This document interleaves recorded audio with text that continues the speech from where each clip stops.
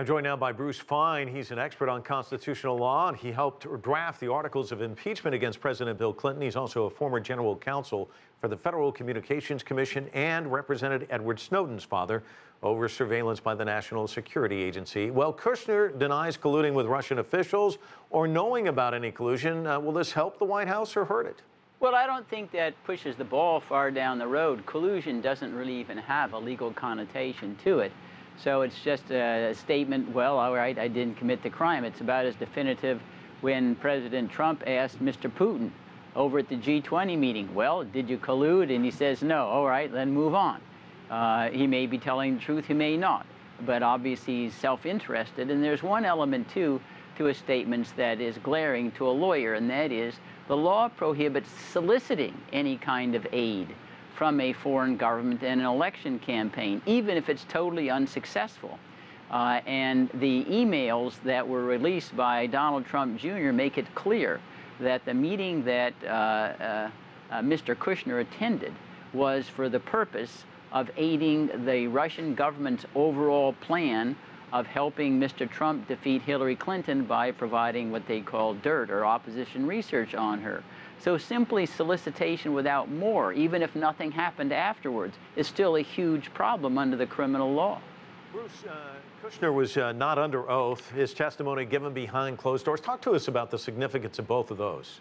Well, the first, that it's not under oath, it has some significance, but we don't want to overstate it. There is a law, a criminal law that prohibits, it's called the False Statements Act, lying in a material way to obstruct a congressional investigation. So he can't lie with impunity simply because he's not under oath. Now, the fact that it was held in secret is problematic because it means that many who know much, perhaps even more than the members of the committee, are not privy to exactly what he said. And oftentimes, and I know this was true having worked in Watergate and other scandals, members of the public out there can detect falsehoods or wrong statements and quickly bring it to the attention of the committee or law enforcement authorities. That wasn't done in this particular case, so we're kind of guessing as to what questions were asked to him. I mean, one thing that I would like to know is who helped him complete these security clearance forms where he initially excluded literally scores, if not 100 meetings with foreign governments. Did he talk to the president about that in completing the form? And at present, we are clueless as to whether these kinds of questions were asked. While he's testifying, of course, the president going on another tweet storm, describing the attorney general as beleaguered. What do you think Jeff Sessions' future is in this administration? I don't think it's got a long shelf life, and I think you know, perhaps the most critical development since the last time we've spoken here is the report in the Washington Post that show, based upon the communications intercepted by our own intelligence agencies, National Security Agency, the ambassador of Russia to the United States told his superiors that he did discuss with Mr. Sessions issues that related to the campaign.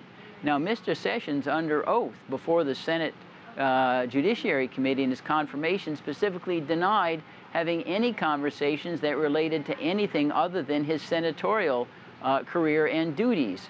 And basically, that could be a problem of perjury or jeopardy.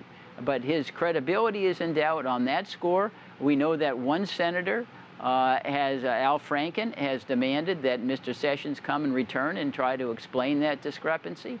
And he's also under attack by his own president, who says, I never should have appointed him if I knew he was going to recuse him. Bruce, we've got about 20 seconds. I have to ask you about his pardon powers, because he seems to think he can pardon himself. I wanted to get your take on that, since you know constitutional law.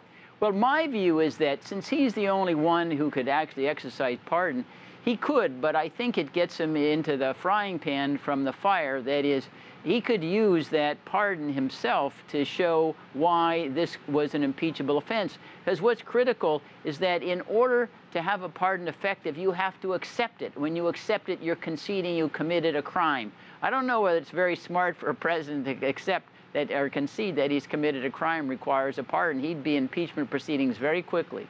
All right, Bruce Fein in our newsroom live with us. Thanks so much for your observation.